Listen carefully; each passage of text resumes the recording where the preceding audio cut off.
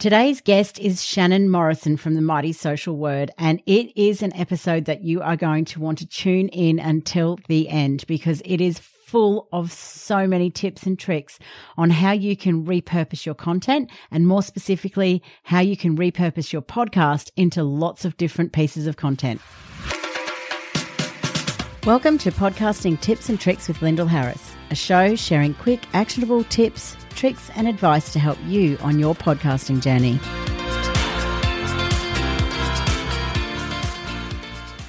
Welcome back to another episode. It is so great to be back in your ears again for what I think, or what I know, is going to be a super helpful episode all about content repurposing. Now, I know that quite a few of you have been waiting for this episode to drop, so I'm really excited to bring to you today Shannon Morrison from the Mighty Social Word, and he has been helping podcasters repurpose their content for quite some time now. He runs Mighty Social Word, which is a successful digital marketing company that he created in order to help entrepreneurs and small business owners expand their presence online through engaging content. He is wickedly funny and an out-of-the-box dreamer who is just as likely to help you out with a complex content problem as he is likely to crack you up in a serious meeting. Shannon is a master of taking existing content and repurposing it into a variety of formats, which allows his clients to focus on what they're good at and what they want to do. So from Facebook to Pinterest to TikTok to email, Shannon loves creating clickable content that gets his clients right where they need to be. And his holistic approach to online marketing enables him to help companies in various industries, giving his clients a seamless digital experience. And as I mentioned before, has worked with lots of different podcasters producing their shows. Welcome to the show, Shannon. Thank you so much, Lyndall. Well done. That was a big so good. It was very cool. I was just like tripping over some of my words there. Now, I'm just going to preface this whole show with I've known Shannon online for quite a while now, and we've met and talked recently over the last few months, and we've been trying to make this podcast episode happen. And every time we have comedy of errors. It actually is. And this morning we had another comedy of errors where my microphone wasn't picking up properly. So if the audio quality in this show is a little bit under par, then please forgive me. It's got something to do with it's Shannon. It's totally Shannon. The antithesis of bad technology or something, yeah. So absolutely no pressure at all either, Shannon. But just so you know, there's a number of people waiting for this episode to drop. There's lots of questions on content repurposing. So we're going to jump straight in there. And I'm going to start with asking the first question of what is content repurposing and why repurpose rather than create new content? Yeah, cool. So, look, content repurposing, I guess, like all the gurus, and I use my bunny ears and go gurus, would have, I guess, a slightly different take on what content repurposing is. What I always say is content repurposing is not reinventing the same thing over and over again, and leveraging what you've already existed. So everybody is good at doing one or two things. But I find in, like digital marketing world, you kind of have to be a jack of all trades, and it doesn't fit for everyone all the time. And, you can spend so much time just kind of creating the brand and creating the platforms and doing that connections. And it just doesn't work for everybody. Not everybody has the right skill sets. So for me, it's about, you have a core piece of content, a podcast, I'm talking to you on your podcast. That's a brilliant core piece of content, because you're having a conversation, and usually with somebody else, or you're kind of downloading your skills and your knowledge and all of this amazing stuff into an audio form.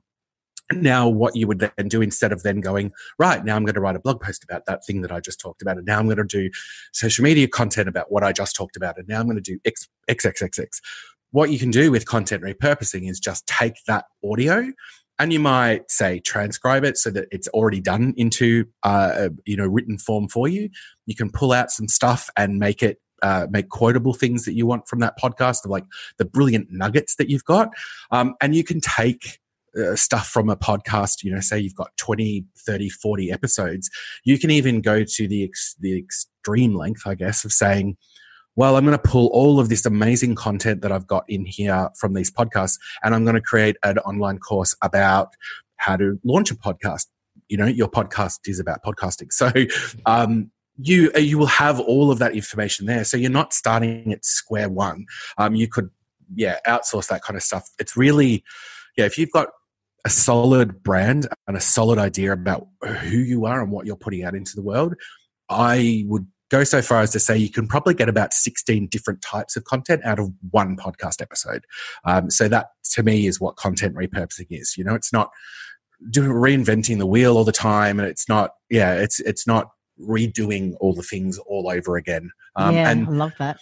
Yeah, and if you do it right, like I was trying to think this morning before I spoke to you about what because I'm good at, I like to visualize what I'm talking about. So to me, if you've got a really good content purposing or repurposing, machine or mechanism in place, it's kind of like a globe. So at the center and the core of that globe would be your podcast, and then you creating social content and all these other like things of content, but then those pieces of content can then be repurposed into other forms of content, and so it becomes this big, self-fulfilling feeding entity, I guess, where you just are constantly leveraging off content to make more content, which then easily to connect to people that way through that stuff. Yeah, absolutely. And that the podcast piece is a great way for people to create that content to start with, because a lot of people find that they can talk about things easier than they can sit down and write them. So it's just obviously you can repurpose things out of your podcast. As a podcaster, you can repurpose things into your podcast. But today we're going to talk about what you can do with, getting content from your podcast more so. So obviously we've sort of touched on it. I guess what I was going to ask you was, what is the best content to repurpose? So for me, core content, so that's what I differentiate. It's like core content and then repurpose content. So for me, core content, the best type of core content to repurpose is definitely a podcast. You're able to kind of break it down a little bit easier than some other pieces of content. For example, if you started with images, you can definitely repurpose an image, but it takes a little bit more work than repurposing audio. Video is another brilliant way of starting of core content, and especially if you combine video and podcast together, that is like the holy grail of the core content starting point. I mean, you look at somebody like Gary Vee, a perfect example of repurposing content. He does it brilliantly. And it's all started. The starting point is video and podcasting. So he does those sessions where he just sits down. And I mean, yes, obviously Gary would have probably an entire marketing agency that would repurpose for him, but it all starts from that core. It all starts from that core point. So and I'd say blogs is also another great way of doing core content, especially if you're quite proficient at doing blogs. So repurposing a blog is a great way. Those are the three that I would say are excellent starting points if you want to repurpose content. Mm-hmm. But you can do imagery if you're say you're a graphic designer and you're creating that stuff. You probably would just need I would say you would then need that extra skill set of being able to be a good writer or be a good talker or that kind of stuff. But not just podcasts, I guess. I guess if I broke it down into audio, video, and written, because I know some people who record their meetings with their clients and then they repurpose those because they're dropping all of that stuff in meetings all the time. Keynote presentations are another one. Workshops are another one. If you can get somebody to record or you record it for yourself, again, it's another brilliant way of doing it. There's heaps of I'm like a kid in a candy store. Just do that. Stick a video in front of you. Record it. Stick your phone down. Record it. Buy a $100 recorder and record your sessions that you're talking to. You just get it into another format. Keynote presentations is a big one that people miss. I think if you're talking or speaking at a conference or a meeting or a workshop, just plug something into your phone. If that's all, just plug a mic in and get a lapel mic and just use that and start repurposing some of that content. You can start with transcribing or whatever. I guess a lot of people are sort of in that might be questioning as well, or wondering, won't people know that you're repurposing your content? How do you answer that kind of concern? So that's a good question, actually. So I mean, for me, it's not necessarily about them knowing that you're. Okay, let me take a couple of steps back, right? Because if you're creating the podcast, right, you're going to have a few key messages that you're going to be delivering to your audience.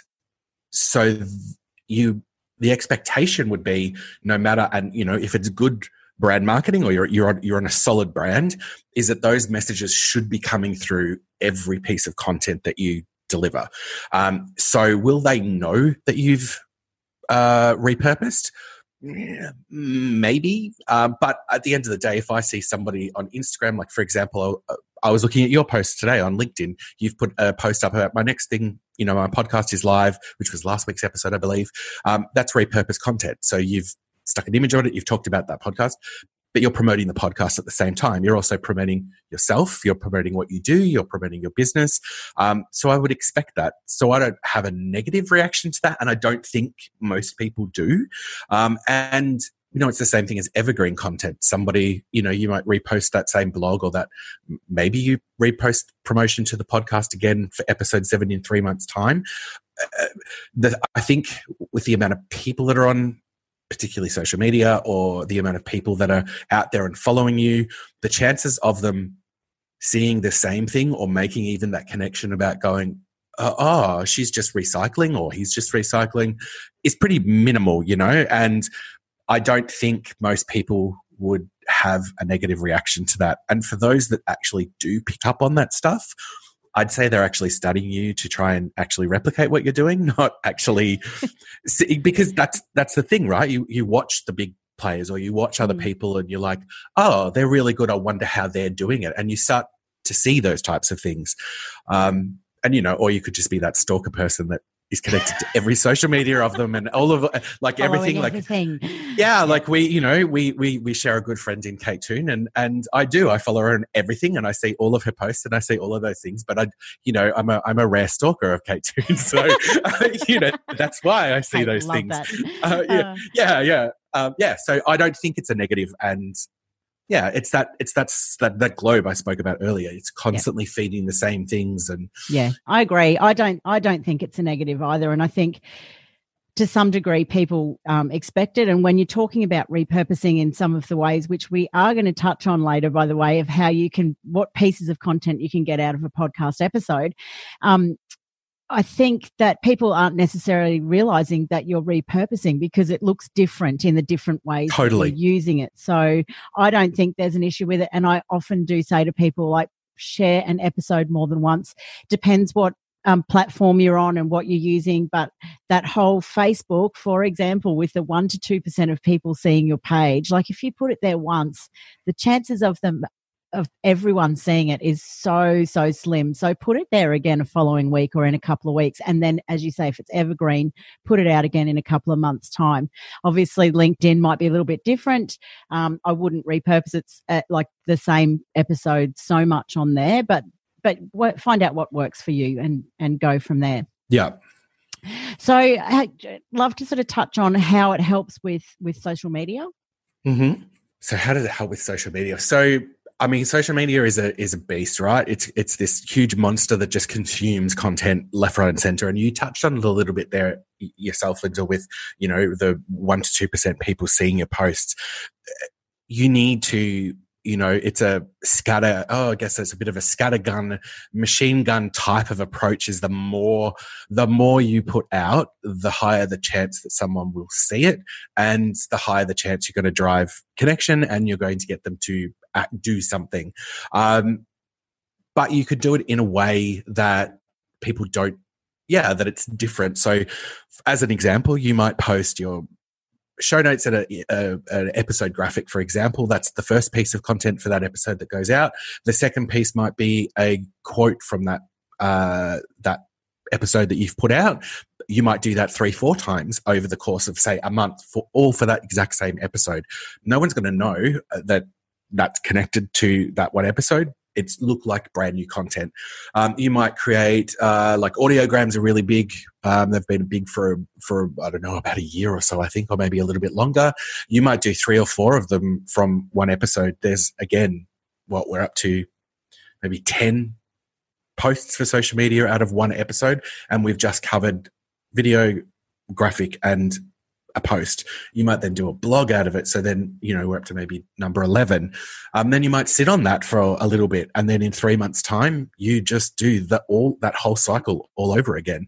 And if you've got episodes coming out week after week, I mean, that would pretty much be 40 to 50 potential social media posts on one platform in a month.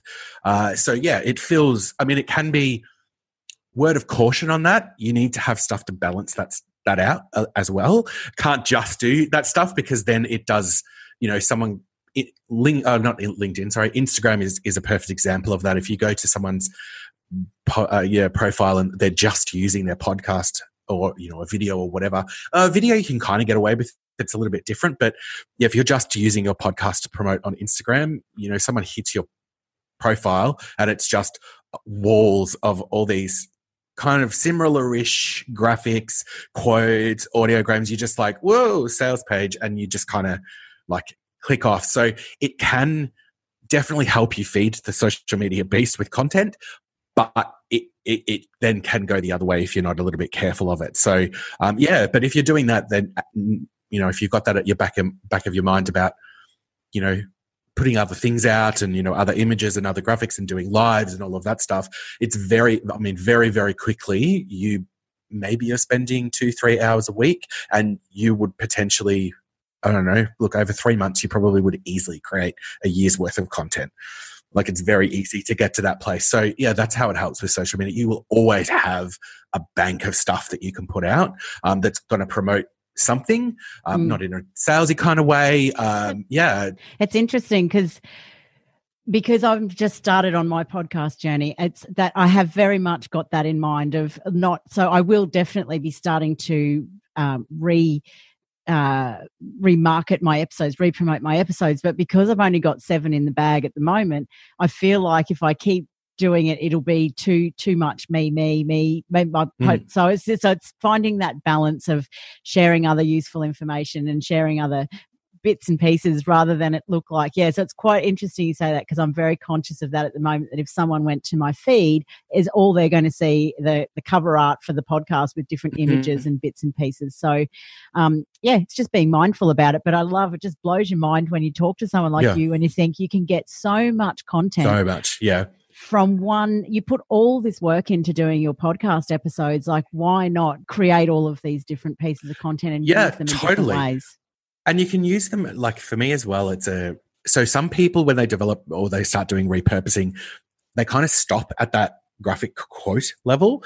But you were just talking then about if someone went to my feed and I'd be scared that all they would see is that stuff. But you can also pull out some stuff from your podcast. And if, say you're not that great at Facebook Lives or you're not that great at doing videos, you might be able to just pull out, and I'm going to shout out to another a good friend of mine, Jenny DeLacy, who's the video marketing queen, who has a really unique way of doing video scripts and a podcast. You could repurpose a podcast to just pull out some good dot points and just have them there and just do a really quick live. Like, that's another way that you can repurpose your content from your podcast really easily. You've already had the conversation, so you know what you said, so you've kind of practiced to it. And look, my thing, if you're not good at lives, just do a video in a quick 5-minute thing, pop it, and then you take that video and you pop it on Instagram, you pop it on LinkedIn, you pop it on that, and then you've repurposed your podcast, you've repurposed the video, you've repurposed it onto different platforms, then you can cut it up into stories. So there's so many different unique ways that you can actually do it. And we haven't even touched on email marketing or,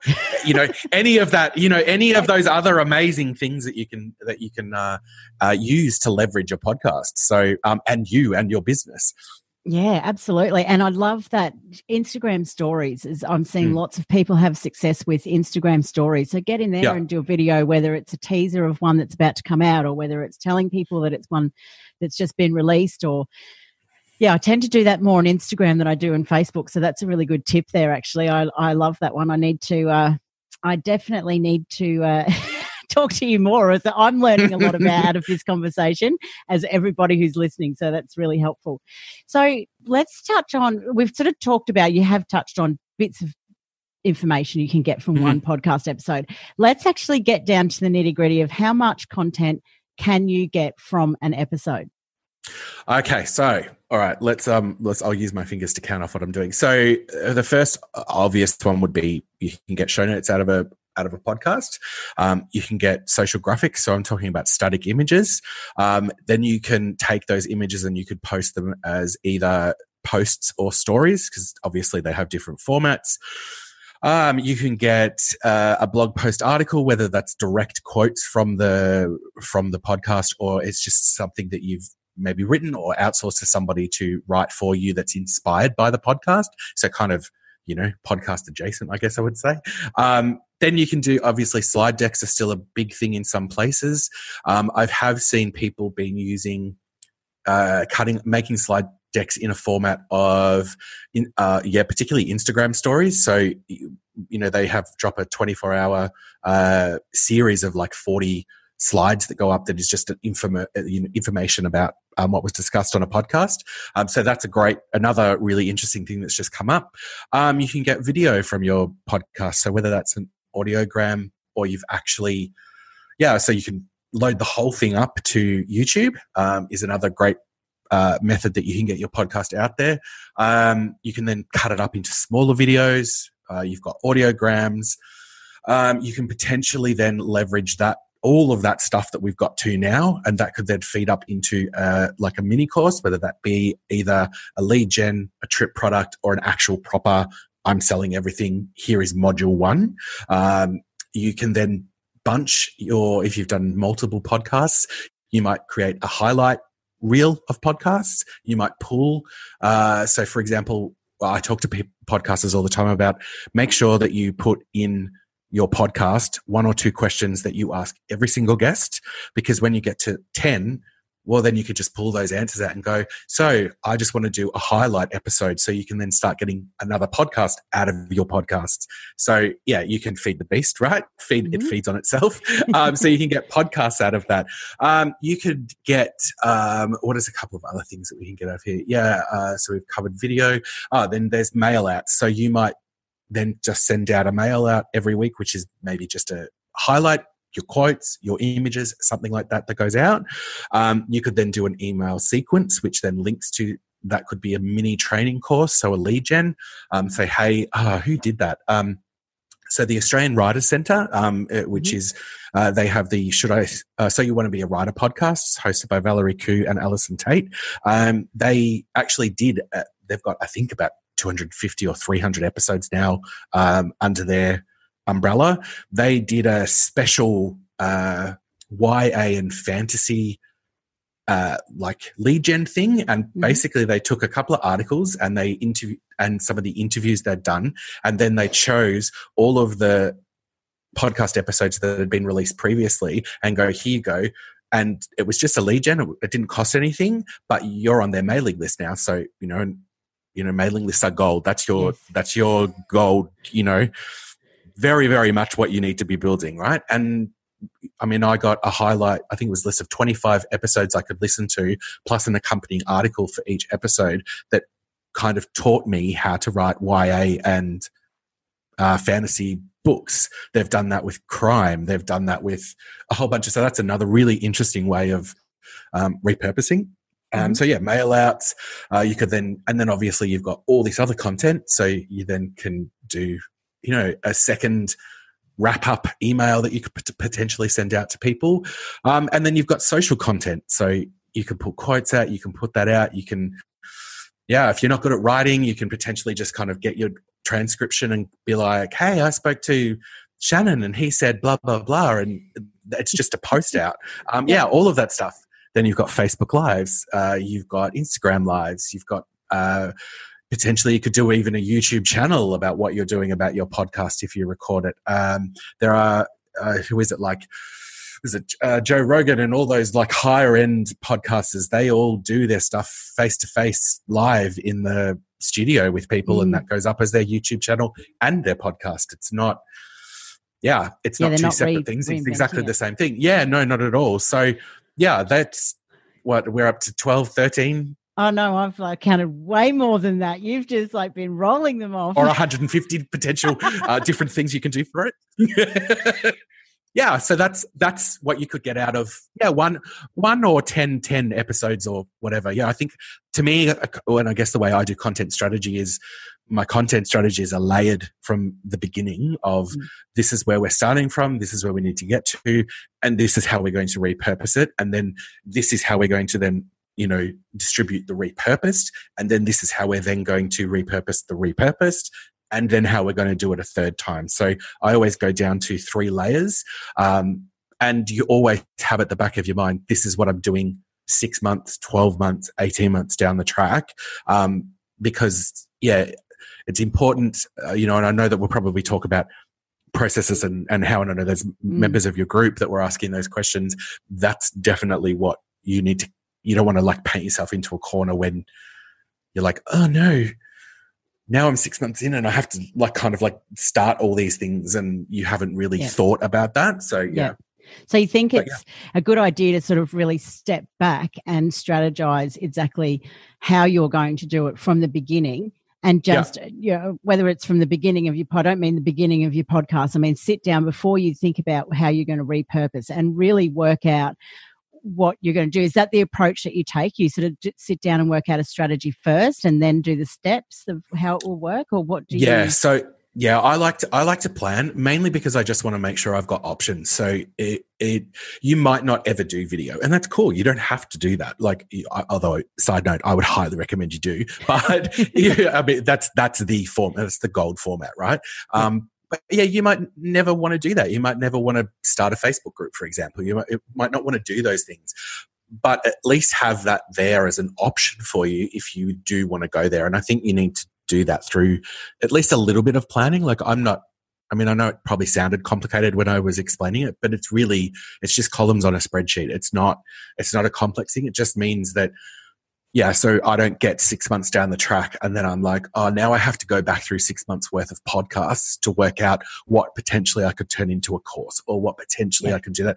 I can just very easily go, oh yeah, definitely episode 7, 8, 23, 16. Those are definitely the ones I want to tag to go, yes, they would be brilliant for educational, because, every episode's different. So that's what I mean. Starting with that, starting with a transcript when you're talking about your podcast, starting with a transcript is probably the best starting point. Now, I find the whole transcript a really interesting question, because I talk to people a lot about it. It can cost a lot of money to get a transcript, whether it's through Rev or whether it's through a transcriptionist, or whether people decide whether they go through the cheaper ones. But I think if you start with that, and if you know, I think Kate Toon brought up a really interesting point on a previous episode of mine, that she doesn't go through and correct everything. If there's parts that aren't transcribed properly, then she just leaves that in there because people have an expectation that it might not be perfect.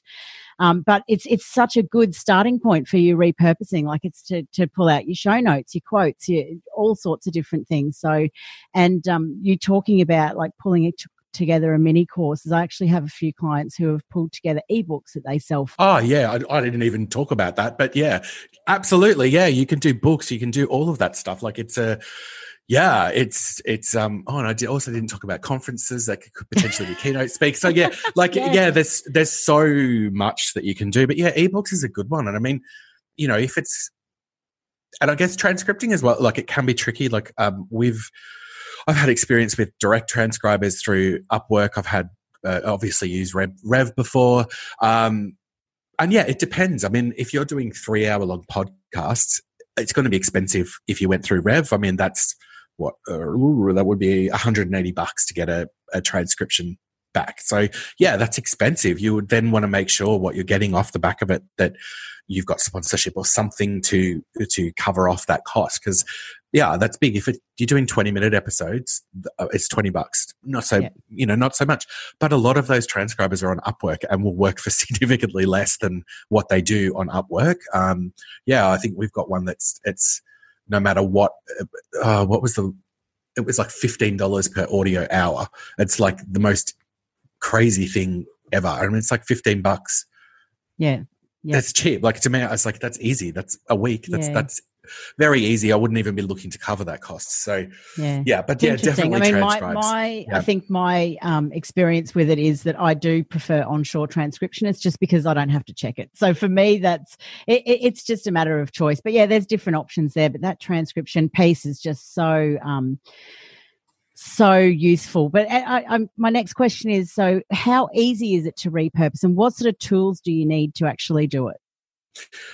So this is all on, I mean, I guess for me, this is all about the skill level that somebody has, right? And I think it's also a little bit different depending on where you're coming in at it and where your podcast is starting. So if you've already got an established network and you've already got all of these, you're coming in at, maybe it's the last piece of high-end content that not last, but, you've done the yards of years of content development and, lots of social, and you've got a big network. I don't think you need to probably go as hard with repurposing.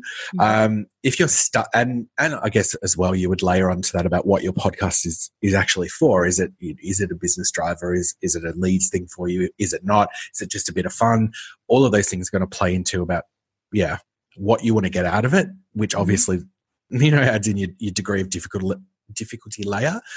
And then for me, it's about what your skills are. So are you actually good at all of the creating graphics and creating videos and editing and all of that stuff? Because then to me, it's a factor of time. So do you have that time? Because a lot of people do. Like, are you prepared to give up a Saturday or a weekend every month to do all of this stuff? That's going to be a good question for you. And say you are. I mean, there's some brilliant, really amazing tools online. I mean, Canva is one that sticks out in mind for me straight away. Having templates. I personally use the Adobe suite as that's what I'm used to. That's my background. So I find it actually, I get frustrated with what I get limited to do in Canva. I'm like, why wouldn't I just do that? It's all about your skill level and what you want to achieve, how much you want to repurpose. All of those factors come into it. So it can be easy. It can be something you curse. If you're on the cursing side of the fence, I would say maybe look at getting someone to do it for you, because, to me, it should be, unless your business is literally the podcast and you want to be a keynote speaker and you want to do all of those things, then your business really is about putting that stuff out. So maybe you want to do that stuff. If you are running an e-commerce store and your podcast is a lead thing or a branding recognition thing, you probably don't have the time to spend then creating all of this stuff that goes with it, or maybe want to. I would definitely look at finding some people to help you out with all of it or some of it, or what you want to do. There's plenty of options. I totally agree. I'm a little bit biased to outsourcing. I'm exactly the same. Like if it's not in like a money-making mode for you, then outsource it or just get some training in it, or just get someone to help show you how to do it. And even if it is just the thing that, it's not necessarily a money thing for you, if it's not fun for you, then like why do you want to give up your time to not do something that's fun? I get frustrated over it. Stop doing it. Yeah, I mean, for me, I hit a particular age milestone this week, and I'm like, I don't have time for this anymore, man. I've been in a wheelchair before I know it, so I don't want to be sitting there doing stuff I don't like anymore. Like, no, not at all. I got wine to drink. No. Yeah. So how hard is it? Is about your skill level, what you want to do, all of those things. And tools. Canva's a good one. I've used a program called Headliner before. It was free, and it was mind-blowing, the things that you got for free. It pretty much does audiograms for you. It's fairly cheap though to produce it, and I think you still get a certain number for free with Headliner. And then it's like $3 a month or something. It is a small amount, and I'm pretty sure they put their brand logo on stuff that you export, or you get like 3 that don't have it, something like that. But Headliner is a great thing. But again, I mean, it's a bit of a tricky. It's a bit of a tricky program to use. It can suck up time. It's a bit fiddly. So it's about what you want to do really. And there's a couple of Headliner-esque type things. There's a couple of other things that you can do for video. So there's quite a lot of tools out there that you can use to help you. Yep. With the hosting programs, I know some of them also have like the headliner or the snippets within it. So have a look in your hosting program and see if that's included. And transcribing, some of them will transcribe now. Again, it might just be for a smaller number of minutes, but it's worth looking And some into. do ID. I mean, I think they do ID3 and all that kind of stuff, which you should always be ID3ing your podcasts. Yes, that's you a big should. thing. Make sure you do that. Yeah, and look, to me as well, what helps is templates. So if you go into repurposing, you really, the first step after you've strategized or before is you really need to make sure you've got a brand guide. You need to know like what it's going to look like, because that sucks up so much time if you're changing everything every time. So brand guide, a strategy, and then create templates that will then really help you turn that stuff around, or even pay someone just to do the templates for you. Like that's a huge time saver for you as well. So Absolutely agree. Well, I'm going to jump into some of the questions now from the Australian Podcasters Collaborative Group, which I know that you're a part of. So you've seen I put a call out in there and told them that we were chatting today. So we have quite a few questions. The first couple are from Jo, and she asks how to make the process super fast and efficient. And the second part of her question is how to outsource it. And so setting up systems or something like that. So we just started touching on that actually, as I love the way the conversation flows. So it's about really spending the time up front. So you've got to plan things out. You really need to know where you're going to go. You need to know what you want to develop, because then you can leverage off of that and put it into systems to do that stuff. So if, for example, just to process you've got the podcast audio edited, ready to go. Where in that process is the transcription going to sit? So is that going to be before? Because there are advantages to getting a raw audio file edited. If you're doing it yourself, you might use that to actually go, I'm going to cut this out. I'm going to cut this out. Then you might need to re-transcribe it, or you might update that as you go. So there we've got a little bit of planning. You need to work out where that is. I would say after is probably a little bit easier. So you need to know where that's going to fit. Then you need to know timing. So do you want to have some pieces ready to go before you launch as a teaser? So where is that going to sit? How much time are you going to give yourself to do that? Then post. Okay, when are you going to post these things out? Are you going to check your social analytics and work out when's the best time to actually do your posting? Are you going to schedule it? Are you going to do it manually? You've got to work those things out as well. And as well, the template things. So what are your, get down to the real basics of it. What are your brand colors? What are the hashtags you're going to use on Instagram? Where is your audience sitting? Who is your audience? Those things really drive not necessarily drive, but they underpin, and it's the foundation of repurposing. So if you don't have those things, you can repurpose. I'm not saying you can't, but it's probably going to take you longer than someone who has got all of those things in play, because you're not thinking, what color is my text going to be on this week, and what's my font going to be this week. And I don't know, they sound really basic, but you get the basics wrong and you're in your house with no foundation, really. There's everything can fall apart. It totally does. That to me is do the planning and sit down and take some time to work that through. And once you've actually been through that process, then it's about bringing someone in to that process. They don't pay me, but I have contemplated getting a tattoo of the Asana logo on my body somewhere. I am a massive fan of Asana. I love it. It is a brilliant system for this kind of stuff, because you can, you template your processes up and you just hit it, assign people, do all of that kind of stuff. It's really, really easy. I know people use Trello.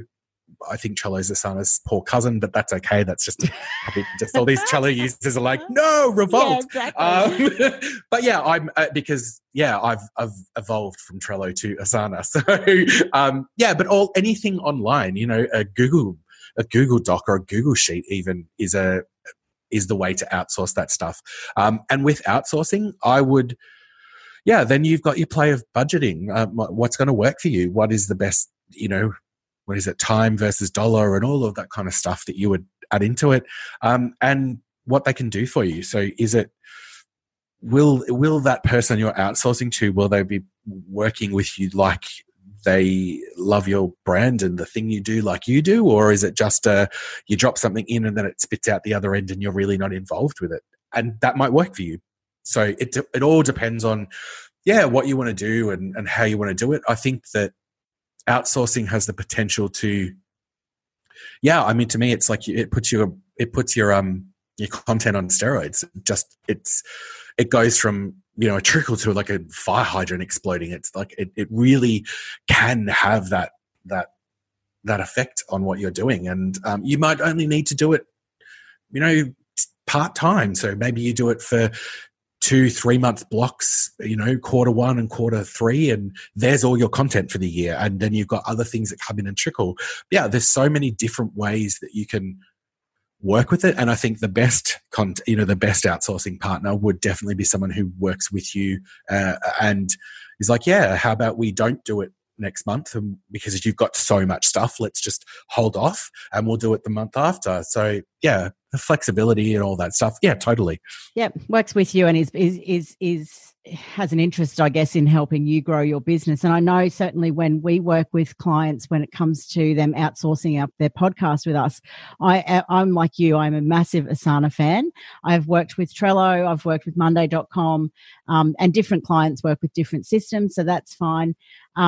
But everything is templated. Every single thing is templated so that when we have a client that comes on board, every single step of the process of working with them on their weekly show is there. It's allocated to the team. It's crossed off. It's done, because we don't want to miss a step like, oh, that wasn't loaded back up to a Google Drive folder for them or anything like that. So it's just a matter of, as you say, plan first, then work out whether it's Asana, whether it's Trello, whether it's a Google Sheet, and just really just outline every single step so that you just tick it off or cross it. It's like some people use a paper checklist. It's just knowing that sort of stuff and having an idea. And I hope that answers your question, Joe, because I know that you mentioned that you wanted to get one of your children to do some of the repurposing for you. So if you just set it out exactly what you want done every single episode, that's pretty much a good way to get started. And then I totally agree. Yeah, using a system like Asana or even a Google spreadsheet or a Google Doc, just if you want to record a Loom video on how to do that part or anything like that, just put the link to that video in the Asana task or the Google Sheet, and then they can always go back to that too. So setting up those systems at the beginning is, obviously a great start there. So we have another question here from Chris. He says, when repurposing, how do you structure the content differently for different platforms? Okay, so this again, it goes back to templates, right? So you're going to be, if you're creating image, graphics, or video for social platforms, Facebook is different to Instagram, is different to Pinterest, is different to Twitter, is different to all of those things. There are some that are similar. So stories tend to be exactly the same format. So you can get away with doing like one story format for all of the places. They also work for Pinterest, the way that the format is. So there are some crossovers, but for me, I just Google sizes for social media images or whatever, and there's all these brilliant people out there who've created these lovely infographics, and I just tend to do that. I'm pretty plugged into it, so usually I'm on all the newsletters if anything changes, but once every 3 months or something like that, that's when I go and actually will do another Google search just to make sure I haven't missed something that Instagram suddenly shut everything, made everything smaller or whatever. And it does mean that you are creating the same thing. It's the same quote for a Facebook size, it's the same quote for an Instagram size, et cetera, et cetera. But that's where the templates come in. So it's just a matter of, this is where Canva is brilliant for that stuff. I just have all the tabs open, and you go to one and you copy it from the transcripts, and then you just copy, paste, and export all of that stuff. So that's that's how I get around the formats for it.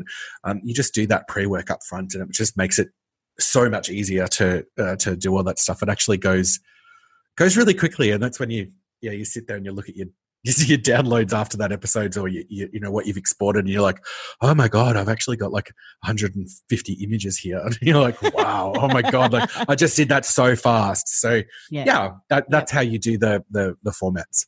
Okay. All right. Excellent. And our last question from the group is from Jen, and she was wondering if there's any tips and tricks that are left of field. So someone had mentioned that she heard to repurpose show notes on medium.com. So we might touch on that one. And then if you've got any other tips. So Medium is a bit of a funny, interesting one. So I think where this came from is, and I'm not going to say in any way, shape or form that I am an SEO expert, because I am certainly not. But there is a school of thought out there, I guess, that you can publish blogs on Medium and they don't come up and compete with duplicate content. So it's kind of considered its own in Google search results. To me, I can't, from what I do know about SEO, it doesn't seem, I don't understand how that math works, how you wouldn't be competing with Medium. But yeah, so I don't know, but that's where it would come from. So I guess for me, Medium is just another platform. So if you're going to post to Medium, sure, there might be some advantages, but just keep in mind that you're going to need to be building another audience on another platform, because it is another platform. So, and I don't know if, I'm pretty sure Medium wouldn't have a player on it. So you're posting your show notes on there only for them to be then linked to your website or iTunes or somewhere else for them to go and listen to the podcast. Do I think it would hurt in the long run? No, but to me, it's another step. It's another thing you need to think about. Like, am I adding value to this audience? Am I connecting? You need to know the thing, which means you're going to need to find people to follow. You're going to need to comment. You're going to need to do all of the things that you do on every other social platform. I would think maybe blogs is probably, or articles is maybe a bit better for posting onto Medium. But yeah, I mean, if you want to go down that path, I don't think it would do you any harm, but it's all those considerations, you know? Yeah, I agree with you on that. I'm not sure that there's necessarily a lot of value in putting your show notes onto Medium, but listen, I would just say go and have a look and follow people and see if it works. And certainly we can ask that question in the group and see if anybody else is doing it. But I do see the value, obviously, in the articles and the blogs. And I too have heard people say, put your blogs and your long form blog posts on there. Absolutely. And it doesn't harm your SEO for duplicate content or anything like that. But I just don't know if the value of the information that you're giving in the show notes will get the traction you want on Medium, because really your show notes are trying to entice somebody to click on that player and listen. So they're going to have to be really good show notes to really make somebody then click from Medium out to your website to click onto player and listen. So yeah, I guess you could test it and see what happens. Watch your analytics and watch your stats in your host and everything and see what happens there. Yeah, and I think as well, I think you just touched on a little bit there, Lyndall, about what kind of show notes you're actually producing, because I know that like quite a lot of people's show notes these days are just like maybe a paragraph. It's not really even, like gone are the days of multiple paragraphs explaining the episode, what you learned, key takeaways, transcripts, like a lot of the big players. Obviously they don't need to promote as much. They've got a million downloads. So yeah, it's like Instagram, the 2 million followers. It's like, I don't even use hashtags, but it depends on what you're putting there. If you're writing practically an article on every single podcast episode, then I would probably say, repurpose that to Medium, like make it work for you, man. You've put a lot of effort into that. But yeah, if you're not, it's just noise, really. Don't add to the noise. Don't add to content noise. There's so much noise out there. There sure is. And I agree with you on that. That's totally true, because people do write their show notes differently. And that's a whole other question and a whole other episode on whether you even do show notes, because I've got so many people that are like, show notes are just like, nah, they're a waste of time. And others that are like, no, we're doing show notes and we're going to really, make the most out of them. So it's just a difference of opinion there. So cool. Oh, and there was tips, wasn't there? Was there tips? Did I give a tip? Left of field tips that Have you can I got add any in? tips? So I've probably added quite a set, a few already through this. And I did say earlier that video is a thing. Get into video. Like if you can, record your podcast. If you can do your podcast in person, do your podcast in person. Set up a camera and record them, because what you can then take from that is incredible. That you can, the connections that you make. Video is far and away the biggest connector on social media platforms. It is the biggest connector of all content. So if you can do video, and if all you can do is Zoom, like me and Lyndall are in a Zoom right now, record it, have it there. Even if you don't do something with it for a year, just have it there. It's the video is the thing that's going to get you probably connection. Second to that, I would say your mail list is going to be your best avenue for promoting your podcast. We're seeing, I know with the podcasters that I work for, I'm now starting to see that the highest number of downloads they get is on the day that they go live, and it's the day that they actually mail to their database. Those are the days of the highest numbers. So I would say make sure that that's where you're spending enough time, or most time. And yeah, my other tip would be, you don't have to do that all on your own. I would say reach out and look for someone that can help you, whether it's a strategy, whether it's helping templates, or actually doing all of it for you. Look into the options of outsourcing, because you really can, especially with a podcast, you can really create so much additional content that will promote the podcast. It will promote you. It will promote your business. It will do all of those things that you want to do. Really, actually quite easily. So yep, yeah, they are pretty much my tips. Yeah, no, that's good. That's awesome. And it's interesting you say about the email marketing, because I'm the same. Like, I've started emailing out my episodes every week, and what I do is I don't email.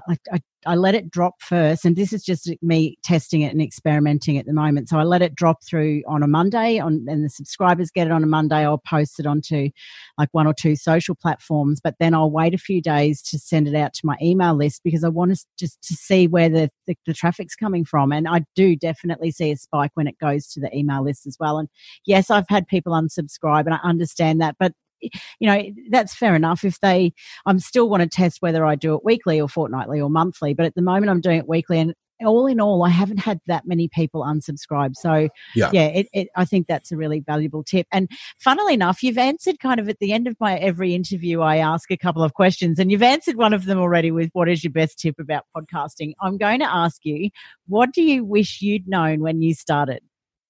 Okay, so here's the interesting thing. I personally don't have a podcast, but I am actually about to start. I'm in the work. So I've got my concept. I've got all of that stuff.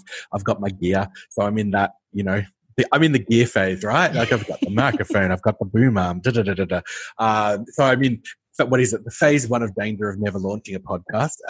So I'm in that phase right now.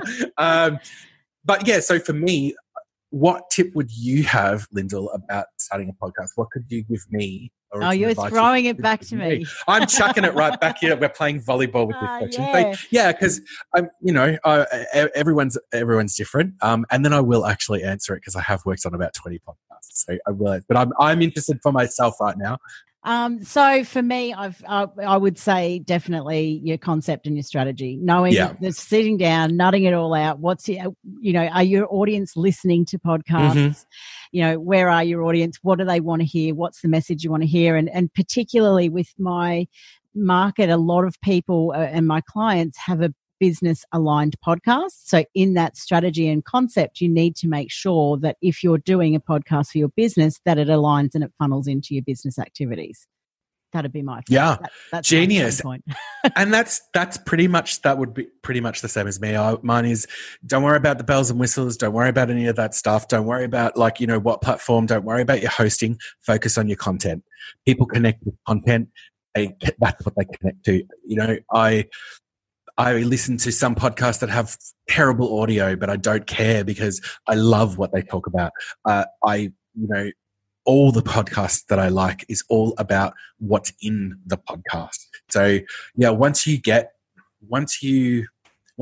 them to that point, they're there for life. they are your ride or die, and I think that's where podcasting is unique in the content world, that you very, very quickly build up an audience that are, you know, from stranger to best friend, very, very quickly. It's, you know, you're in their ear for 40 minutes, an hour, or whatever, and yeah, if you connect, you don't even have to know all the stuff.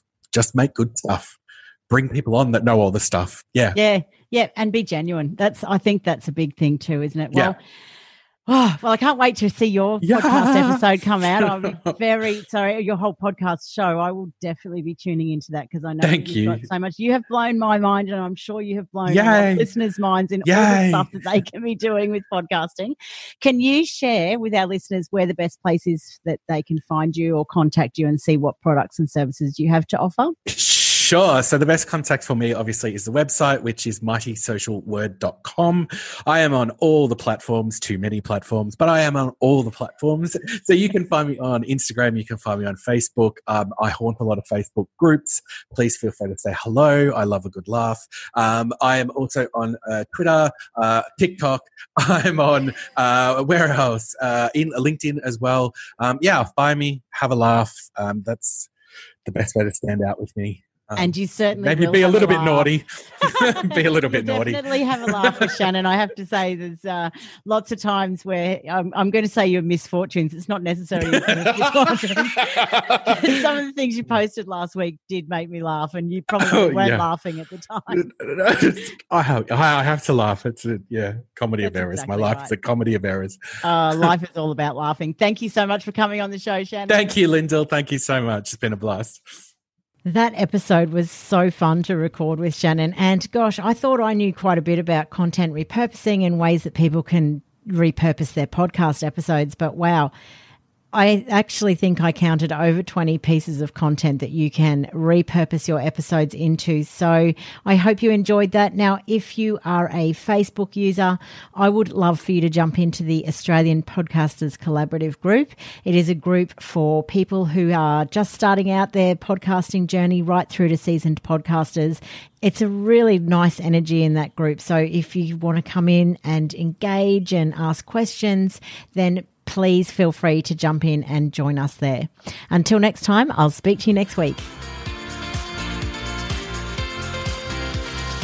Thank you so much for listening. If you enjoyed the show, make sure you subscribe in your podcatcher so you don't miss an episode.